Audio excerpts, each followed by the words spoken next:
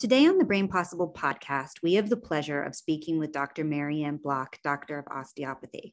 Dr. Block went to medical school at the age of 39 after her daughter was made ill by psychiatric drugs prescribed for a non-psychiatric condition. Since then, Dr. Block has been a passionate advocate for root cause medicine. She is the author of 8 books and has her own private practice in the Dallas-Fort Worth area. She's also the inventor of the Clarity Chair, a tool that she's had success with in treating patients with a whole host of cognitive challenges. Let's get started. Well, first, we are honored to have you join us on the Brain Possible podcast. Let's start with your why. Can you tell us about your daughter's illness and the psychiatric drugs and how that started this journey for you? Sure. So I was a stay-at-home mother and loving every minute of it. But my daughter developed chronic bladder infections and saw a lot of doctors. She was treated with a lot of antibiotics, but they were just chronic. They, constantly almost. And so we were referred to a urologist, and the urologist said, oh, well, we need to treat this differently. And he put her on antibiotics for a long term, but also put her on Valium and Tofranil, which is an antidepressant. And he said, I was like, well, why would you put her on psychiatric medications? And he said, well, because I'm using them for the side effects on her bladder. And, sounded kind of strange to me, but the last doctor we had seen put her on antibiotics, and I had been reading like either Woman's Day or one of those magazines, and it talked about that antibiotic she was on causing neurological problems. So I called the doctor and said, I read where this medication could cause neurological problems. And his response was, quit reading. Now, keep in mind, this was in the 70s. We didn't have internet. We didn't have access to any information. And so the new doctor had this, different antibiotic, but he wanted to put her on these drugs for 6 months. And he basically said, look, this is the only way she's going to get well. Well, I'm a young mother. I'm not a doctor. And so I listened and I put her on the drugs. But what happened was when her pediatrician found out, he didn't like it. And he said, let's get her off those drugs. Call that doctor and tell him I want her off those drugs. So I called him and he said, well, just stop them. And I'm like, really? Because, I thought Valium was addictive. And it seemed like if she missed a dose, she got really crazy symptoms. He said, no, just stop it. It'll be fine.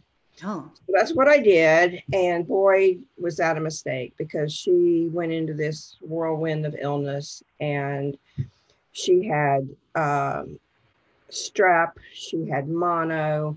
She was just constantly sick, and so sick from that withdrawal, that abrupt withdrawal, that I kept her home one summer 100%. And because if she went outside and got exposed to anything, she got sick again. And I started seeing other doctors, and I got everything from, it's just all in her head, to, those drugs don't cause that problem. And it was so frustrating that I remember after leaving one doctor's office like that, I had to pull over the side of the road, and I just burst out crying, because there was just nobody willing to help us. Right. And they were just defending everything that had happened to her by other doctors.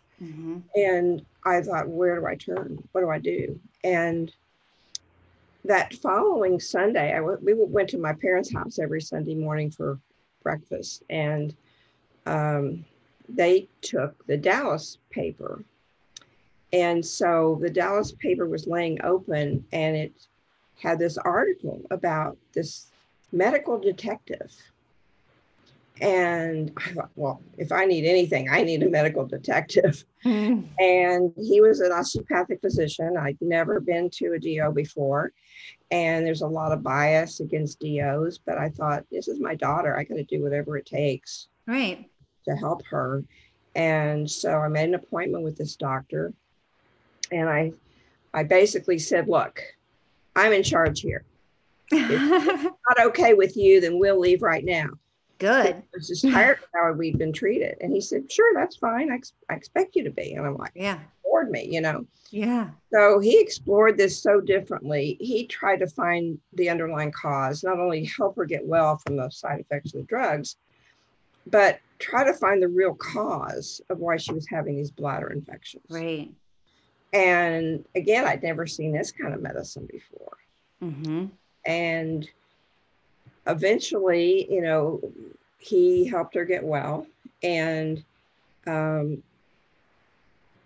decided that I wanted to become an osteopathic physician because, one, I was concerned that if this could happen once, that it could happen again. And I needed to know what doctors knew.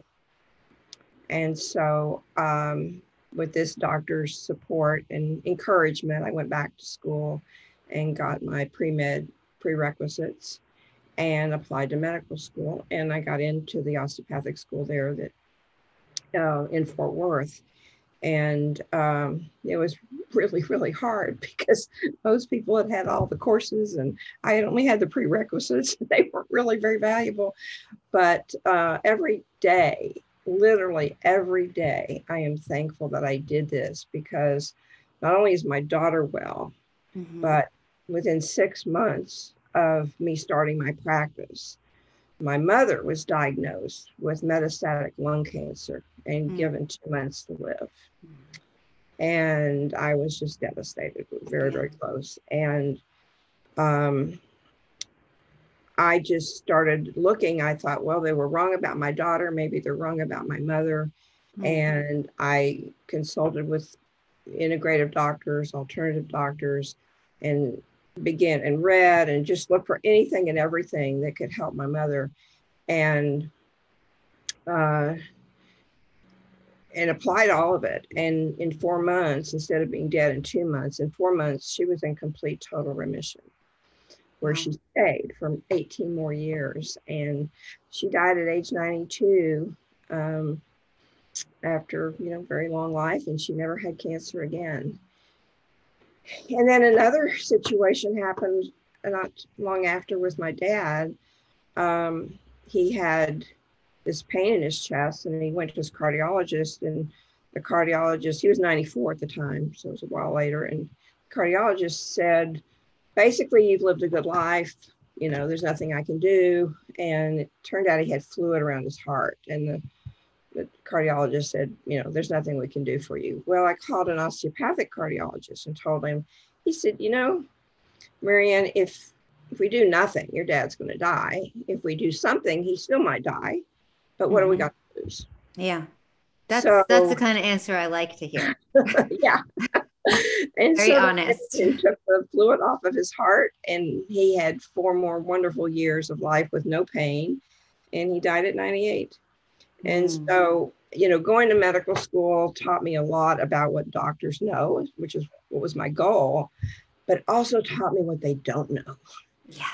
And, you know, we're taught the sciences in the first couple of years of medical school, but from the time we're taught about medications and prescriptions, it seems like everything else goes away, and it's all about that from then on.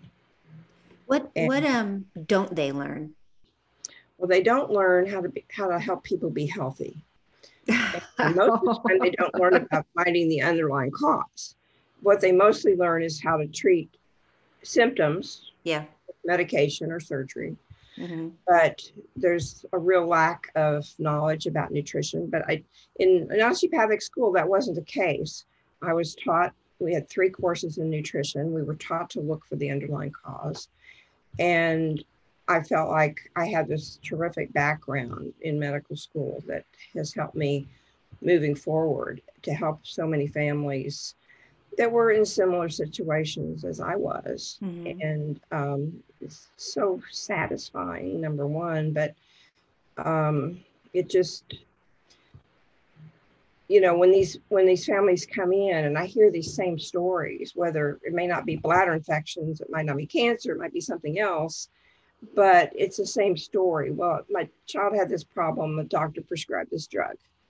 My mom had this problem, the doctor prescribed this drug, but these drugs were not going to fix the problem. And so, I have an extensive history form. I spent an hour with a new patient looking at everything, from childhood on to try to figure out where did this all start and what can we do to stop its course and even reverse its course.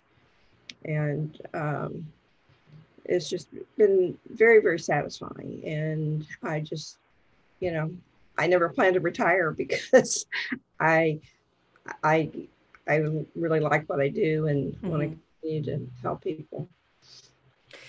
Who are your primary clientele? When I first started, I decided I only wanted to work with children. And the main reason was adults were complicated. Adults had all kinds of problems. Layers and layers and layers. Layers, exactly. Where children often had just one layer. And so far, yeah. I saw that children that were diagnosed with ADHD often went through the same process as what happened to my daughter. They were prescribed psychiatric drugs, and nobody did any lab tests, or sometimes no physical exam even, to find out what was causing those symptoms. Right. And so I focused my practice on that initially, kids with ADHD. And then children with autism began coming to the practice. Wow. And I could see that there's really a continuum, that the same kind of underlying problems that I saw with kids diagnosed with ADHD also children with diagnosed with autism also had similar symptoms or same underlying causes. And for a long time, that's what I did. It was pretty much ADHD and autism. And then the parents started saying, what about me? Yeah. Who's going to help me? Yeah. And I guess I had a little more confidence by that time to take on some of those layers and open my practice to adults. And so now I treat from, birth on and see all kinds of things, from the thyroid problems. I've written a number of books, 2 on ADHD, but also wrote a book called Just Because You're Depressed Doesn't Mean You Have Depression. Because I saw that the mothers of the children diagnosed with ADHD were all on antidepressants. And I thought, wait a minute, there's something wrong here. Why are they feeling depressed? And I realized there were many, many reasons why they felt depressed. And we started looking at those underlying causes and treating those. And then we were able to very slowly and very carefully get them off the antidepressants, which it has to be that way. A sudden withdrawal from antidepressants is very dangerous. Yeah. And so, people read, I wrote the book about my mother's treatment called Today I Will Not Die. And so some people call me about that treatment. And then I wrote a book about treating ear and respiratory infections without drugs. And have an general osteopathic manipulation that works for that. And so I just, I want to share with people. I don't want them to have to come to the doctor all the time. I want them to have control. I want them to be the ones to, make hopefully right decisions for themselves and do what they can at home. Right. There's a time in the old days when I was younger that, people didn't run to the doctor for every little thing. You had a fever, you didn't go to the doctor, you had a fever, it's fighting the infection. You'll get over it. But I found that today parents were bringing their children in for things that in the past they didn't. I think part of it was because both parents were working. They needed to get back to work. They couldn't stay home with their children. But I think I wanted to give them that power to make good decisions at home and feel comfortable and safe that, to know when they really did need to go to the doctor and when they really didn't, if I could help with that. So that's what I did. Yeah, that's beautiful. I remember many times, I would go and take my own son to try different treatments. And, sometimes certain practitioners would even say, here, let me try it on you so you can know what he feels. But also, as you start to, when taking care of your child, as you start to learn what you need to do to have them be healthy and well, we start looking at ourselves and it's like, oh gosh, well, I can see I need a lot of work because, as you said, there's many layers to adults. And I understand the depression thing as well, because I recently just weaned off of antidepressants. I've been on them for 20 years. Wow.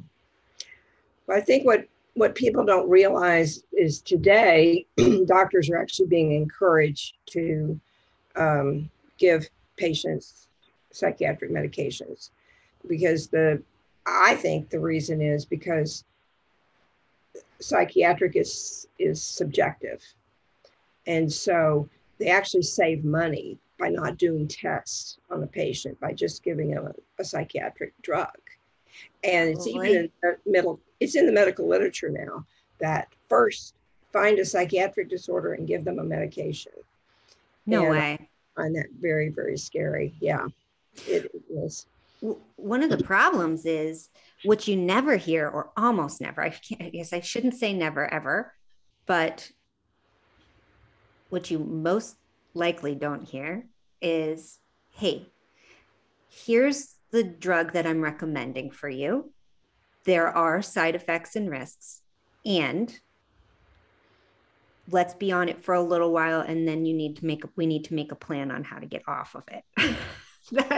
Because I can say over the years, I've even been on Adderall. And I can tell you, I've moved from city to city to city. You can find any doctor. If you say, like, maybe they need the slightest bit of proof that the last doctor prescribed it and you did get tested and they did say you need it, they'll give it to you. Right. They'll just keep filling that prescription for you.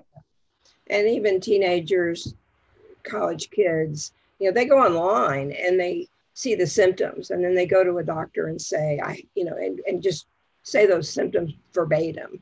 Yeah. And the doctor, sometimes without even a physical exam, will just write the prescription. And, they're highly addictive medications. They're very potentially dangerous. They have a lot of side effects. And I also tell my patients, don't take a medication if you haven't looked at the potential side effects. Mm-hmm.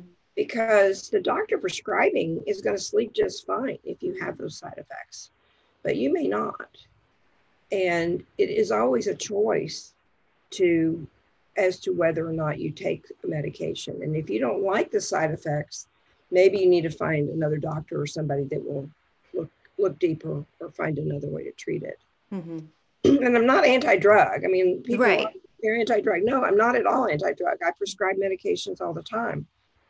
But if somebody has asthma, they need to be prepared for an asthma attack with medication available. But at the same time, I'm going to try to find out the triggers for that asthma. Mm-hmm. So they have less attacks or maybe no attacks. Mm-hmm. And so with the ADHD and the autism, to me, they're both neurological problems. The nervous system is affected. And finding that underlying cause, and it first involves changing your diet. That's the number one most important thing anybody can do. And that's the key, what you just said, anybody can do. Anybody can do it. Now, whether they choose to do it is something else. But just for a child with hyperactivity or behavior problems, temper, moody, changing their diet in probably 98% of the cases takes care of it. Mm-hmm. And food matters and our gut matters. Yeah. Most of our neurotransmitters are made in our gut. Mm-hmm. And so same thing with depression, rather than get an SSRI, fix your gut. But also allergies play a major, major role with these symptoms.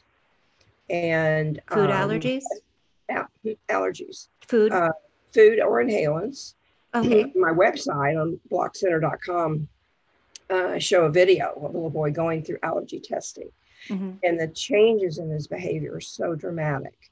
And I have done in the past, because of COVID, we're not doing it right now, but it's called a provocation neutralization, where you inject a small amount of the antigen in to provoke a symptom, and you watch them. And we watch their handwriting. They can start writing backwards or scribbling. They have literally no control over their nervous system. Their behaviors may be off. All kinds of symptoms can occur, and physical symptoms too. And then we give a weaker dose till we find the exact dose, which is the neutralizing dose that makes the symptoms go away. It neutralizes their symptoms, and that's their treatment dose. And it's really dramatic. And even young kids will say, "What was that?" And I'll never eat that again, because they don't like the way they're acting on it. And also, when they realize it's not them, they're not bad. Yeah. Something happening to them. It changes how they feel about themselves and how everybody that knows them feels about them too. Mm-hmm. And it's really remarkable, the changes that can make. Wow. So we look at diet, allergies, the gut. Strep, chronic strep or pandas is also a big issue. So we look at that. Hormones, sometimes depending on the age. So there's a lot of medical conditions. So using this biomedical approach, I could help a lot of children, but particularly the children on the autism spectrum, but some diagnosed with ADHD also still had problems learning. And I would refer them out for different programs like auditory processing, sensory integration, vision therapy, and many would try all those. But what frustrated me was they had to go so many different places. They had to go all over the area, and every place they went, it cost them more. And I thought to myself, there has to be a way to do this in one place without all that extra expense, and hopefully simply, easily. I began buying a lot of the devices that were being used in some of these programs and exploring how can I bring them together? How can I help with the auditory, the visual, the sensory? And I spent a couple of years trying out these different programs, and then working with Hill Laboratories, which is a manufacturer of medical tables and devices. They came up with a chair that we combined with an auditory and visual program, and we put them all together. So it became this auditory, visual, and then the sensory pieces, which included vestibular, kinesthetic, and we combining them all, started trying people out on this program to see if it would do anything. And much to my surprise, it was changing lives dramatically. And for example, 16-year-old boy who had never spoken anything but gibberish his entire life. And the first afternoon, after only 2 sessions, it's 2 sessions. It's 1 session twice a day for 5 days. And after that second session on Monday, he began talking. Now, he began doing what's called echolalia, which was he was repeating verbatim the movie that he liked to watch over and over again. But he had never spoken. So this was dramatic. But even more dramatic is by the end of the week, when the program was over, his mom took him to the mall, and they had this little merry-go-round kind of thing, at the mall. Mm-hmm. And she said normally he would have just walked up and tried to get on one of the horses, and without any concept that you had to pay or ask permission. But he walked up to the ticket person, and said, "How much does it cost to ride this ride?" I mean, that was very mature. That was the first sentence he ever said.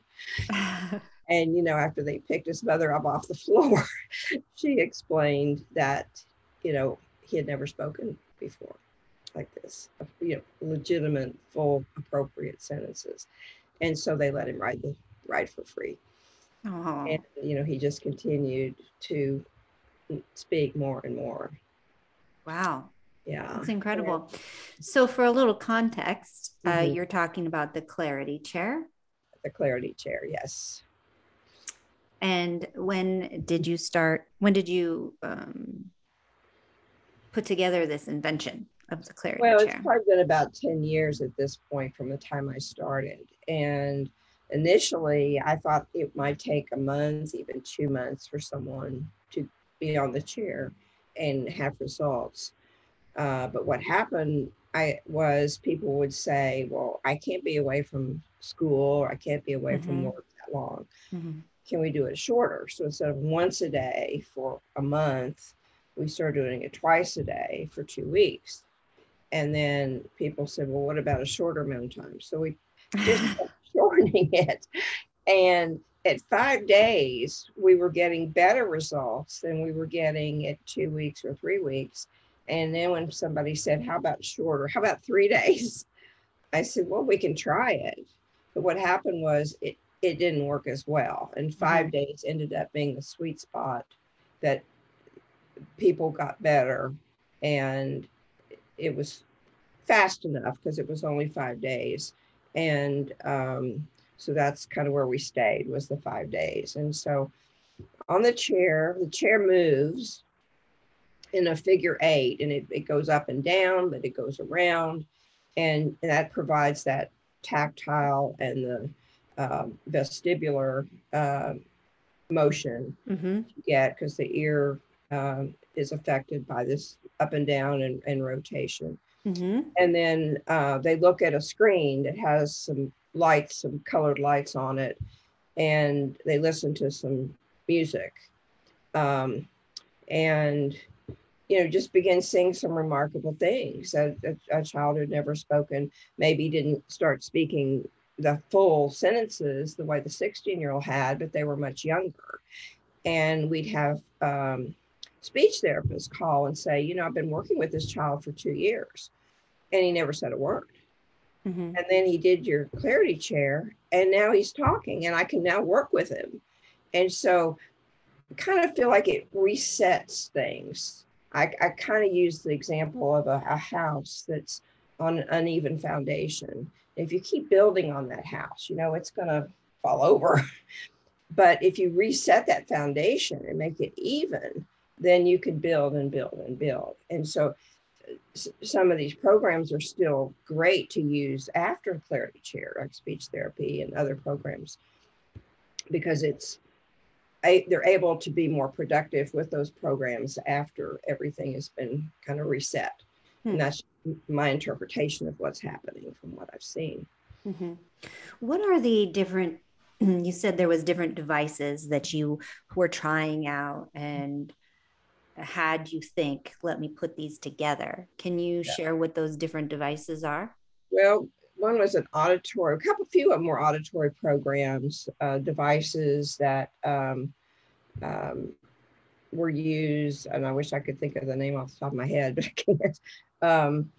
There are a lot of auditory programs that people are using just isolated, just to do auditory processing.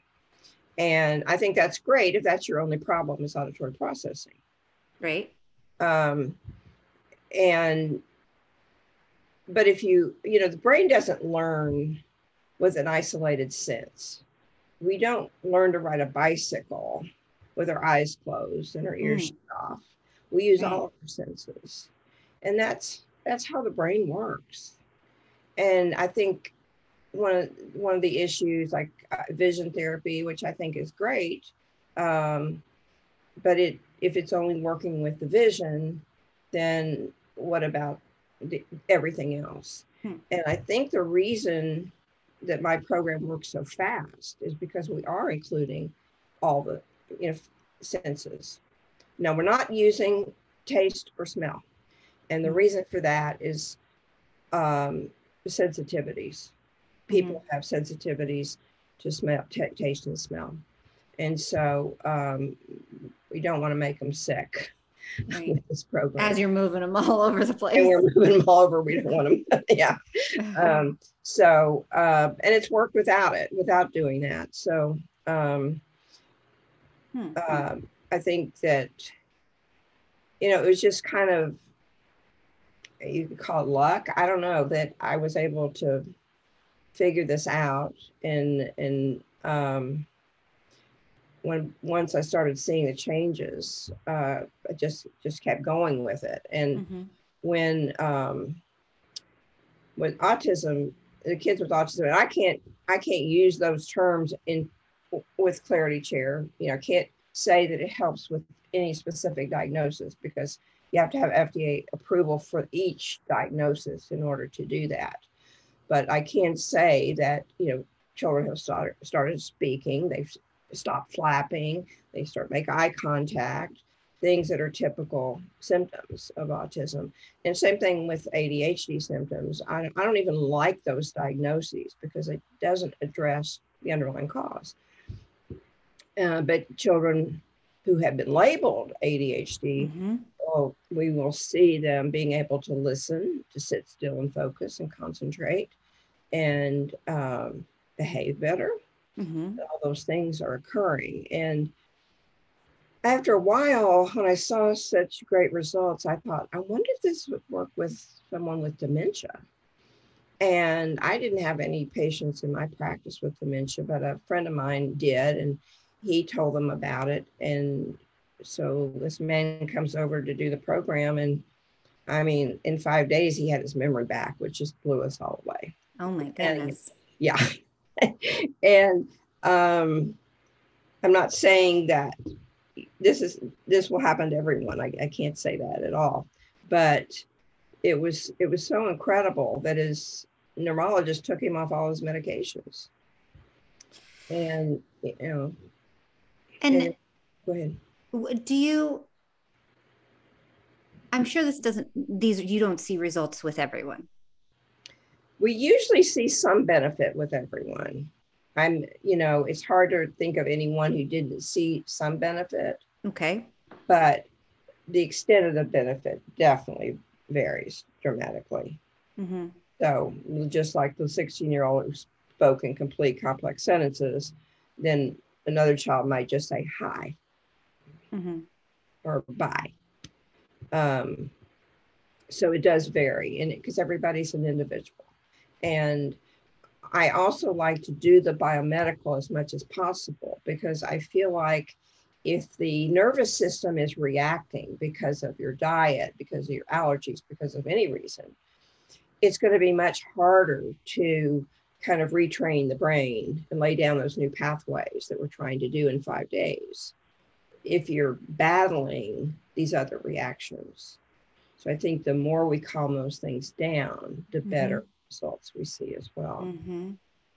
Yeah. Because you can learn better. Yeah. If you can calm those down, just like children with epilepsy, if they're constantly having seizures, it's hard for them to move forward.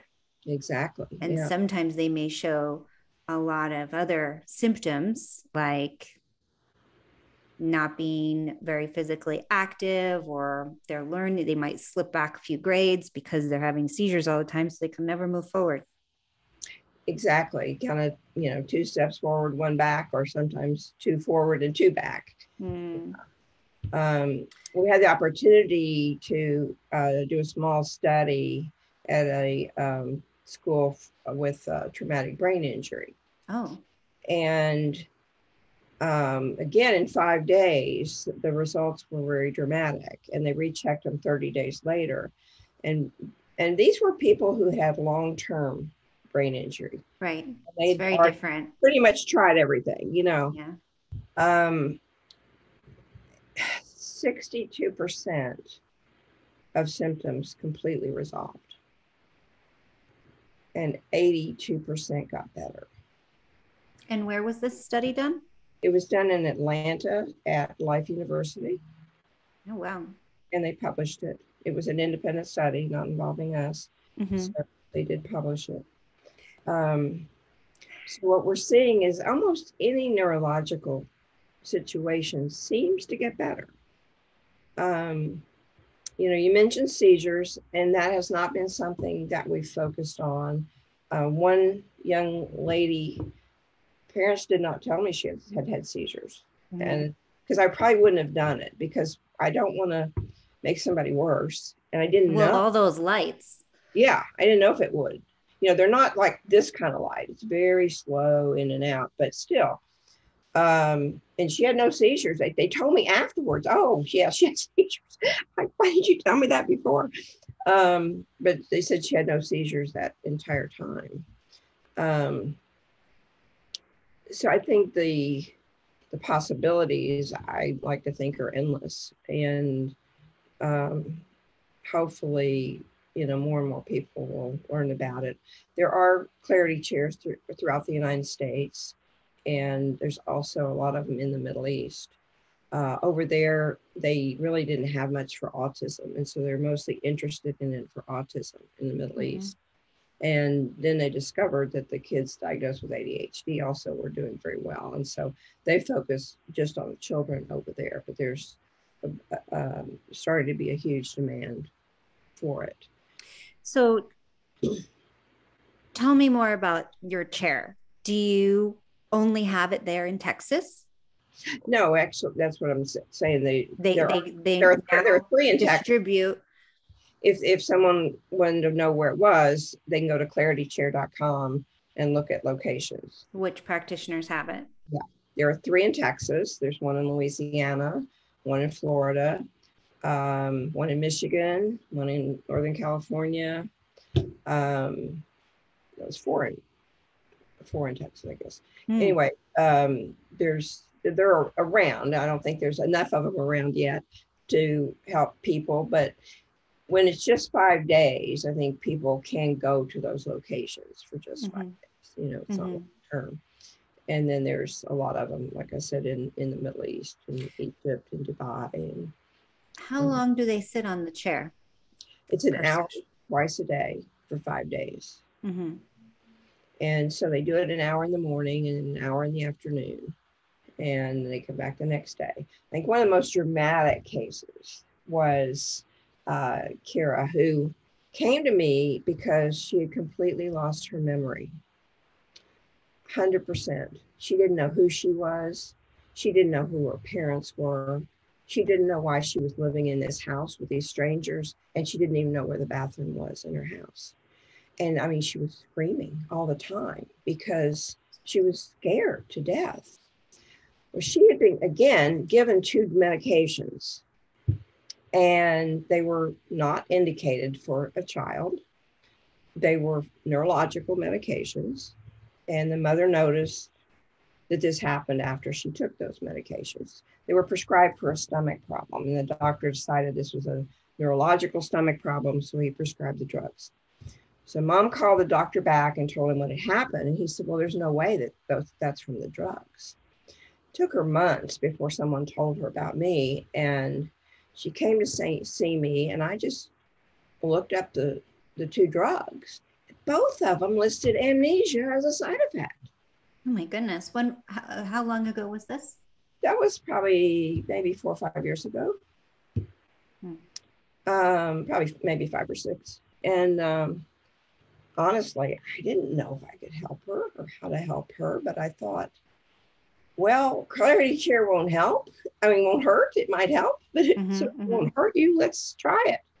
Right. So on Wednesday afternoon, she had this severe reaction. I mean, she just, you know, really went off. And And I thought, oh my gosh, I've made this poor child worse. I don't know what to do.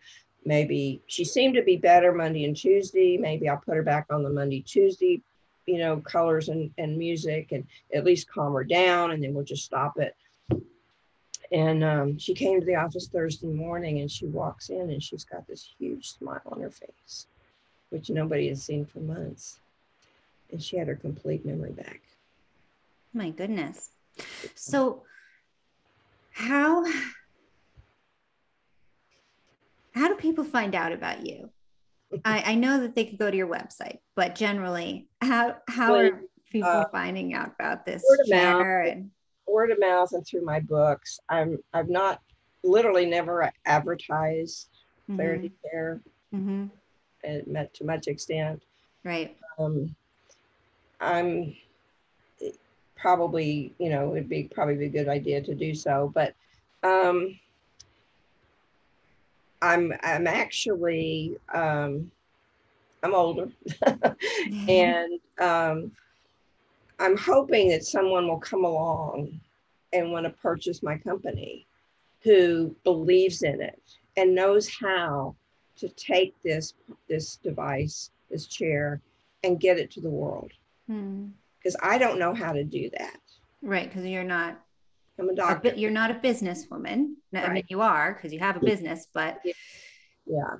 But I understand don't want to give up my practice, and I want people to know about this, and maybe if I was 10, 20 years younger, that would be different, but I'm not.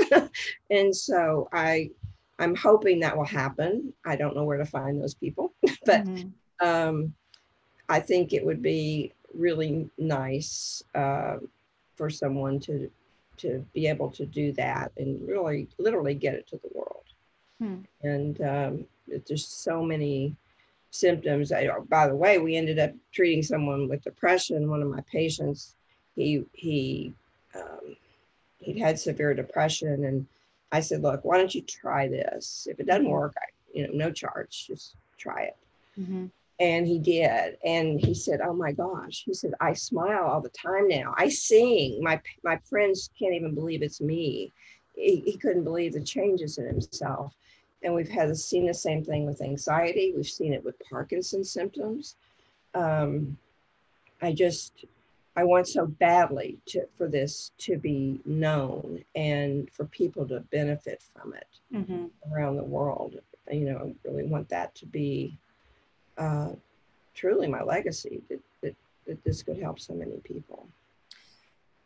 Have you ever read the book, The Brain That Changes Itself? No, I haven't. Oh, you would probably like it. It was the first when my son was diagnosed with a traumatic brain injury. It was the first book that we went out to California and went to the Anat Ben-Yael Method Center. And we asked one of the practitioners there, we wanted to learn, and we said, where should we start? And he suggested that we read that book. And we've read it and listened to it. And I know that there's in a chapter in there, I haven't read it in so long, but talking about the vestibular. So there was this one woman who couldn't be helped, and there was something that they did. I would have to go back, but you'll have to listen to that book or read it. Yeah, I'll make a note of that. Yeah, so I guess I want to hear more about your beliefs on, what's possible for people. When someone has been given a diagnosis, I like how you say that you don't know if your chair can help, but you do know it can't hurt. Yeah. And, people do ask, are there any side effects? And there have been maybe a handful that had, you can say, worsening of their symptoms. But every single one improved those symptoms by 30 days after the program. So one child began stimming much, much more than he had been. Right. But it's about 30 days. And I don't know why that 30 days is so magical, but he just stopped stimming altogether. What are the other tools you use in your practice other than the chair? Because you sound like your audience or your clientele is very much like our audience. Mm-hmm. So I'm interested because it sounds like you. I look at that history form, which is about 18 pages long, because I'm looking for history for a child. I want to know even before that child was born, the health of the parents. And for an adult, I want to go back to their childhood as much as possible. And I look at the diet. I look at, they do a week's diet diary. And then we do a lot of lab tests because I want to see what's really, what we can document that's going on. And like I mentioned, the allergy is extremely important. Mm-hmm. The gut, we do a comprehensive stool analysis. It's not your usual stool test that you get from your regular labs. It's a specialty lab that literally knows what they're looking for. And which lab is that? Doctor's data. Okay.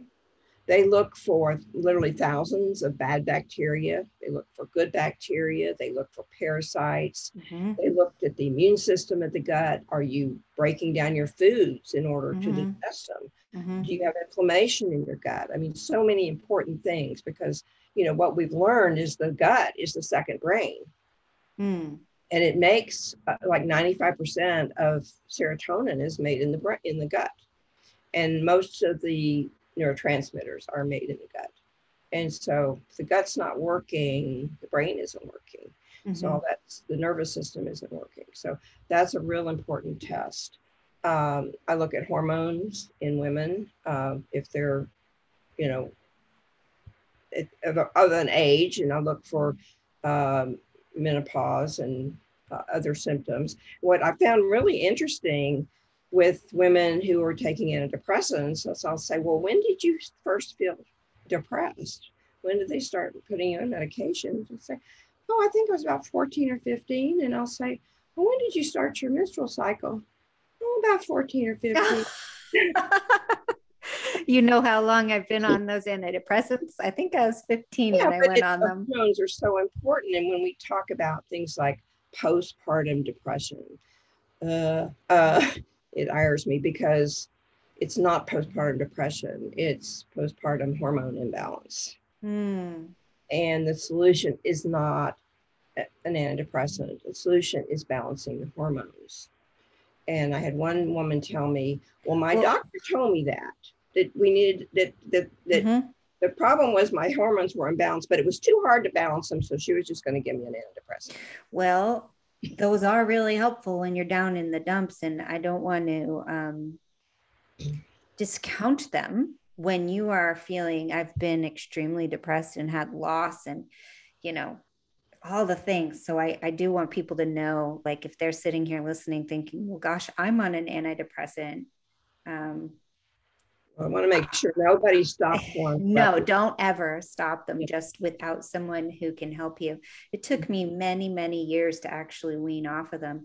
And I had several I've worked with different types of doctors, a naturopathic doctor who helped me with the hormones. Mm-hmm. And then another doctor who helped, continue cleaning things up. She was a medical doctor, but also a functional medicine doctor.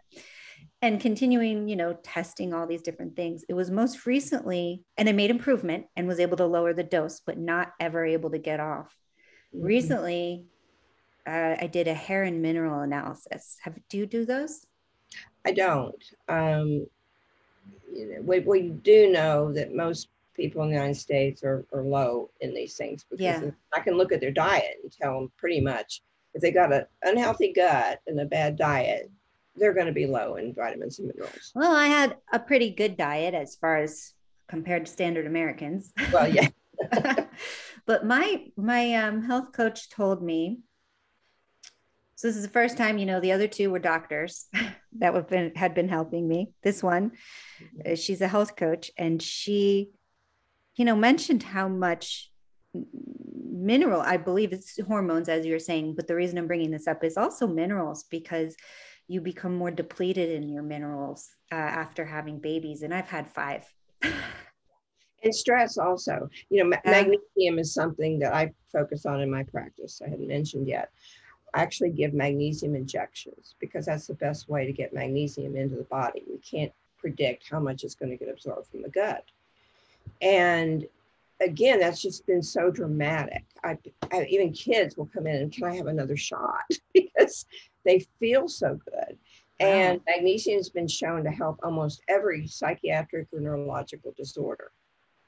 And among other things, so anxiety, depression, it lowers blood pressure, helps muscle aches and pains, menstrual decreases risk of heart attack, just it helps focus and concentration.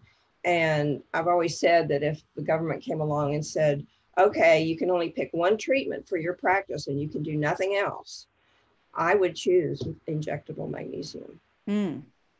Well, that's one that everyone at one point or another, every practitioner I've hired has recommended, not always to have every day, but also you can, even with my little guy, I used to have him taking Epsom salt baths. That's magnesium. Because that's how they wanted him, is easily absorbed by him. And he should, for several different reasons, there were different things we put in the bathtub, but magnesium was one of them. Important. Yeah, I recommend that all the time. Helps you with detoxifying too. We keep your stools regular, right? And right, yes. Yeah, think about it. If you're constipated, all those toxins that are trying to get out just are going to get reabsorbed. And I do a lot of thyroid work also, which also is associated with feeling depressed.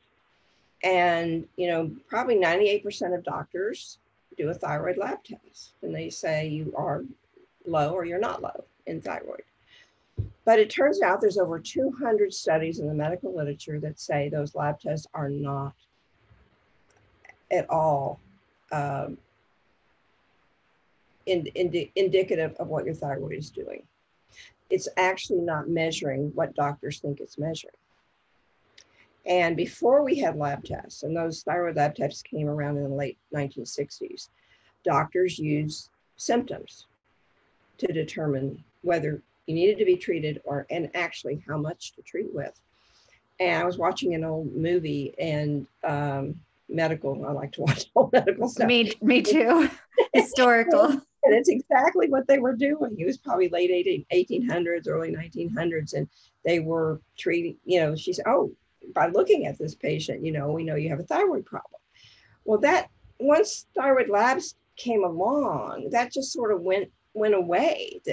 And in medical school, my osteopathic medical school, I was taught treat the patient, not a lab value. And I think nowhere is that more important than with thyroid, because I see people come in all the time.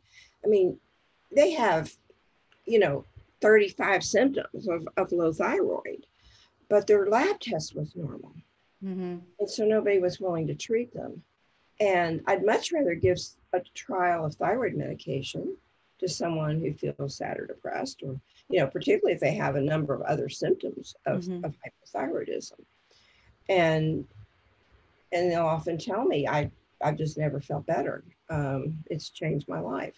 Wow. And I wish more doctors knew about that. So I have to ask this. A lot of treatments are very expensive.